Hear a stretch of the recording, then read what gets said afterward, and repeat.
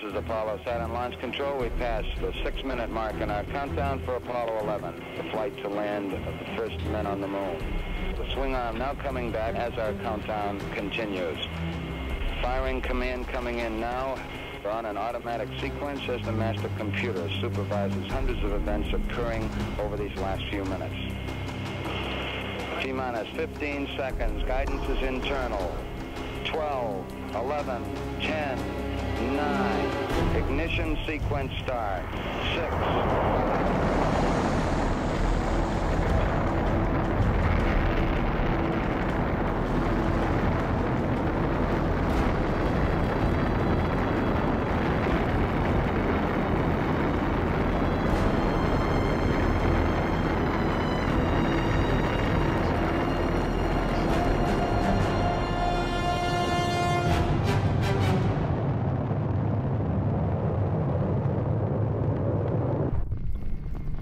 Once the spacecraft rockets out of Earth orbit, the moon is a 3-day journey. The crew is the tip of the iceberg. In Apollo 11, there were 400,000 people underneath that all had to do their job or we weren't going to make it. And I think every crew realized that. It was a team effort of NASA that got us to the moon. These are probably the finest systems engineers in the world. They're all young. Average age was 26. I was the oldest guy that day. I was 36.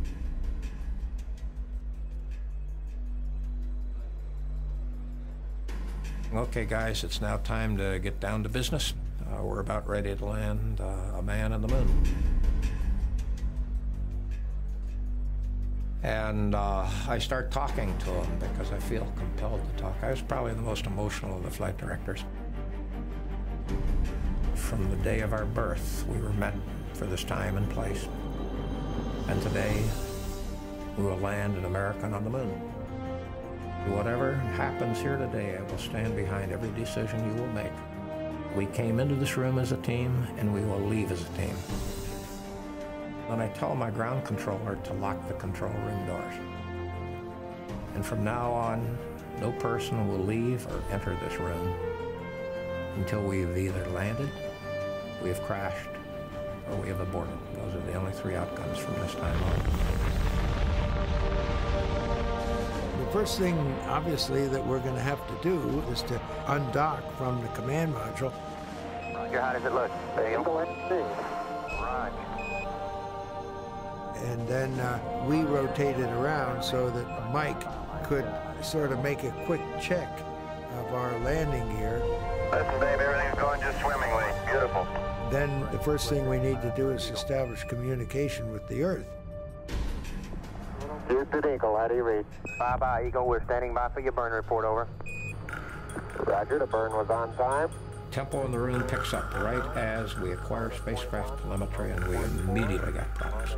X and Z notes. We got communications problems you cannot believe. Columbia, Houston, we've lost all data with Eagle. Please have him reapply on the high gain, over. We couldn't communicate with the lunar module. Mike Collins could, because he could see him. He could point his antennas at him and talk to him. So what we would do is we would say, Mike, have the crew select a different antenna. We've lost him. Tell him to go ask Omni, over. Take Omni Bravo or Omni Delta. Will you roll the spacecraft a little bit for us? He'd roll the spacecraft, we'd get data. Eagle, Houston, we recommend y'all 10 right will help us on the high gain signal strength, over. Yeah, you should have him now, Houston. Eagle, we got you now. It's looking good, over. And at descent minus 5 minutes, I give the go for a powered descent. You go to continue powered descent. You're a go to continue powered descent. The descent was very tricky business.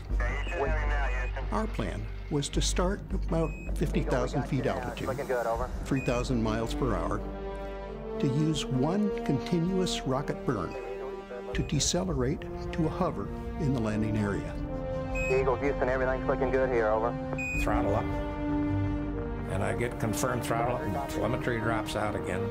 And I'm back in this ground roll. Do I have enough information to continue the descent or not? Okay, all flight controllers, go for landing. Retro, go. Fido, go. Guys, go. Control, go. Telcom, go. GNC, go. Ecom, go. Surgeon, go. Capcom, we're go for landing. Houston, you're go for landing, over.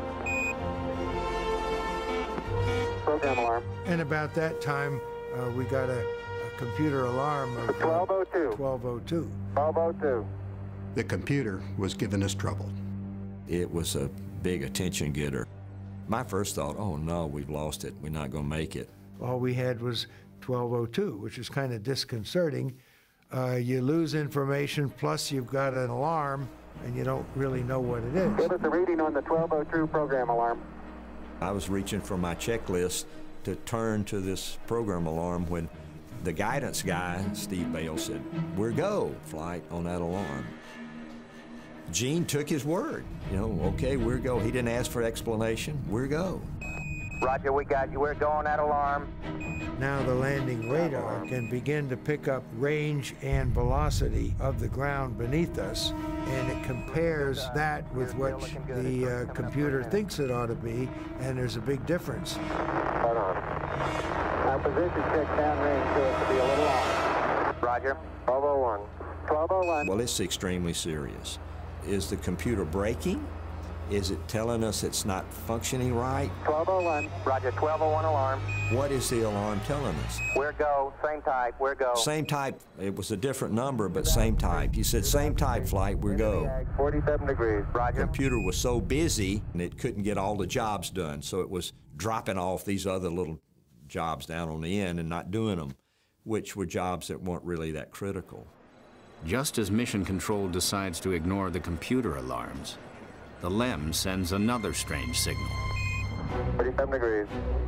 We just saw this strange trajectory that we'd never seen in training. 300 feet down, 3.5. 47 forward.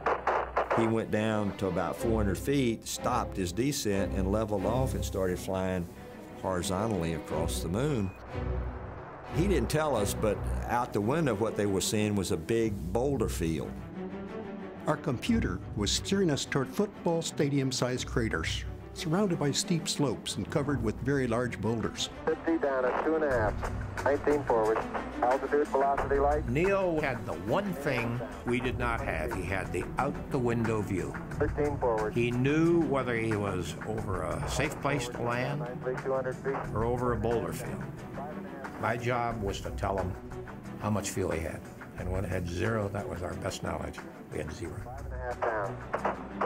9 forward. The fuel states were falling, and we were getting close to what was going to be an abort situation. 100 feet, 3.5 down. 9 forward. When we got to about 100 feet, the low-level light came on, and Charlie Duke gave us a call of 60 seconds. Simple call, Eagle, 60 seconds. 60 seconds.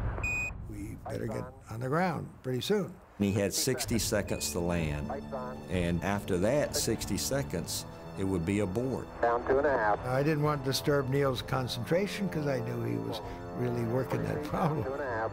Picking up some dust. And now the crew is kicking up some dust. So we know they're darn close to the surface, but they were scooting pretty fast across it last time we heard. 4 forward, drift into the right a little. We used most of our remaining fuel, finding a relatively level and smooth landing spot. Down 1/2. 30 seconds. He had 30 seconds to land. I mean, it was deathly silent. Now, I don't think he was going to actually abort. I mean, that wouldn't have been the right stuff. Contact light. Okay, engine stop. ATA at a descent.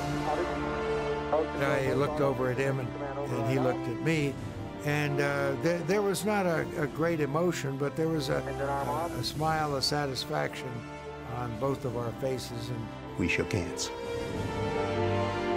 413 is in. We copy you down, Eagle. Houston, Tranquility Base here. The Eagle has landed.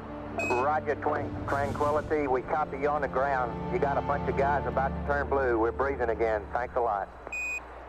That you finally can say we just landed in the moon. We hit the moon with 17 seconds of fuel remaining.